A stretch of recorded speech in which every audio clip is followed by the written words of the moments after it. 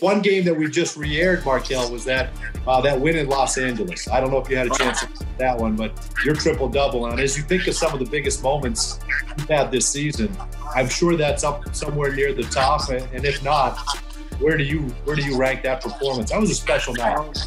I definitely think that Lakers game was one of the best, but I think what made it the best for me wasn't even my performance.